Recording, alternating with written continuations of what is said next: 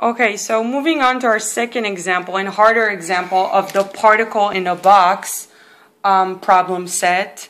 Now we have n equals 4, and we have two questions. What are the chances of finding an electron at L divided by 2?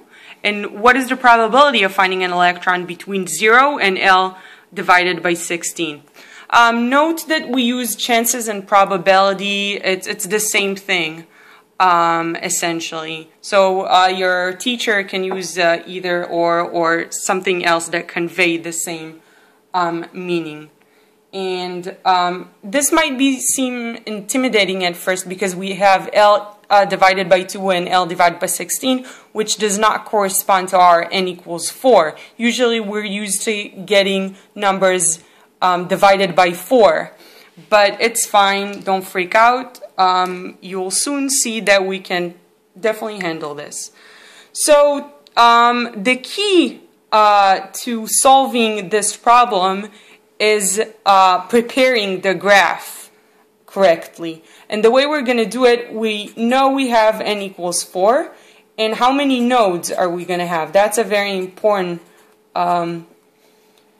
info to have. We know that nodes, the formula for getting nodes is n minus 1.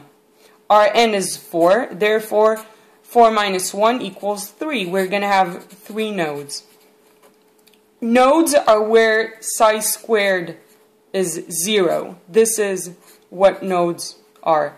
And nodes are going to be the places where y equals 0, where the graph touches the x-axis.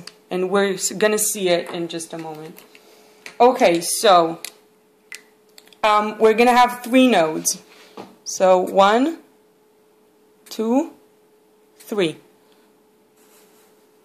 1, 2, 3. This is not a node. We have a wall here. And the electron is somewhere inside, and we're trying to figure out what are our chances of finding that electron in a specific point. But we know the electron cannot escape the box. So now let's try to label the x-axis.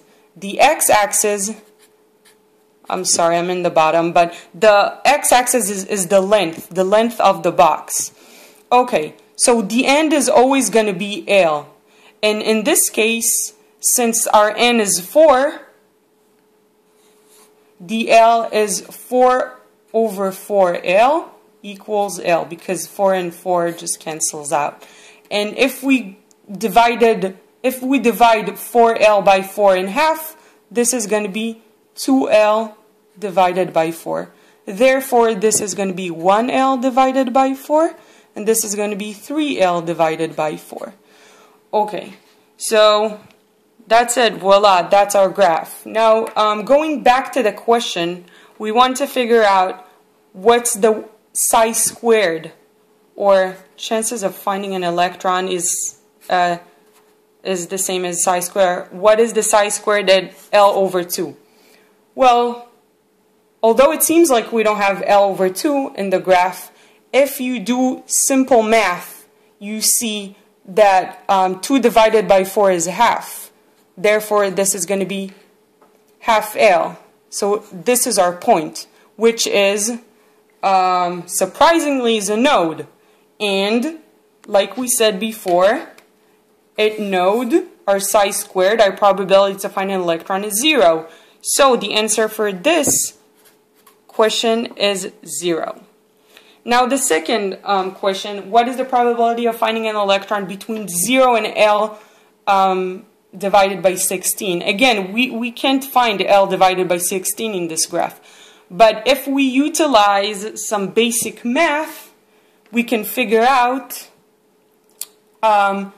what is L over 16. L over 16 is going to be a small number. So we know it's going to be somewhere in here. 1 over 16 is smaller than half, right? And this is half. This is half. So we know it's going to be to the left of here. Well, 1 over 16, is that bigger or smaller than 1/4? That is, again, smaller than 1/4. As a matter of fact, 1 over 16 is half of 1 over 4th.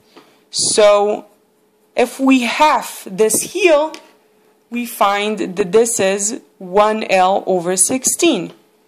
So they want to know what's the probability of finding an electron in this area. Well, to solve this, we want to know what's the probability of finding an electron at 1 over 4, and then just divide this by 2. Well, as we said before, the chances of finding the electron in the whole box is 100%.